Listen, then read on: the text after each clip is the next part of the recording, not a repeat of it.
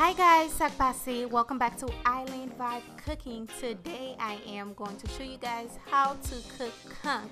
Now I show you guys how I clean it. Make sure you check the link down below in the description box. And let's begin. And also guys, if you're new here, make sure you subscribe to the channel. Make sure you like and share the video if you like it. So I am starting by adding my EPIS in the conch. Now I am going to add some ground black pepper, and also I am adding paprika to make it really spicy. A lot of paprika, by the way.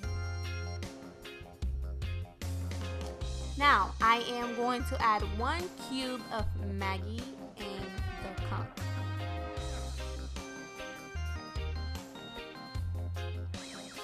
Okay, now I am going to add my thyme and also some parsley. There you go, it's already in there.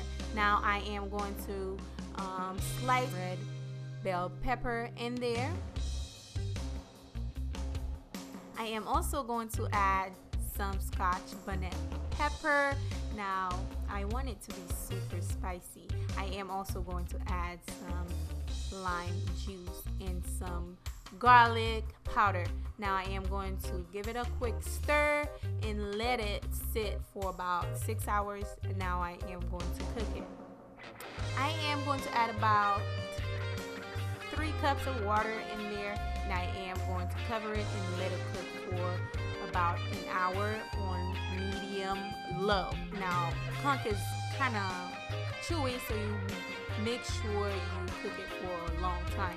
Now there you have it. This is how it looks. I did add some more water as I go.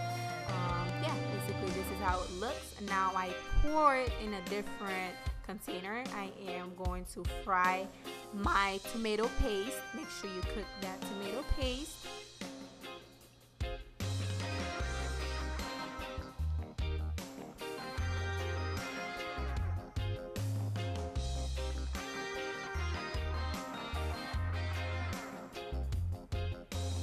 Okay, now it's all done. I am going to add the conch in there. Also, I did not add any salt, as you guys can see. By the way, conch is really like, it has a sweet taste to it, so make sure you add as much salt as possible. Well, not too salty, but it's really sweet when you taste the sauce, so make sure you add lots of salt. Now I did add some dry pepper flakes, and now I am adding my salt way at the end. I am going to let it fry, not fry all the way, basically simmer. I put it on low, and yeah, I'm gonna let it kind of simmer, and then I am going to add some onion so I can kind of caramelize the onion, and then I'm gonna add a little bit of sauce, and I'm going to cover it for about 2 to 3 minutes.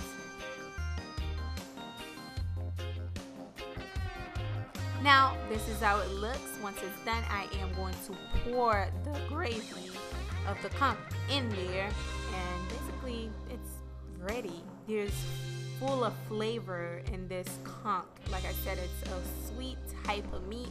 Make sure you add tons of lime juice and pepper. I like it really spicy. Conch is the type of meat you need spicy, you need hotness to eat it, so I make sure I add a lot of pepper, and yeah, make sure it's spicy. There you go guys, this is how it looks once it's done.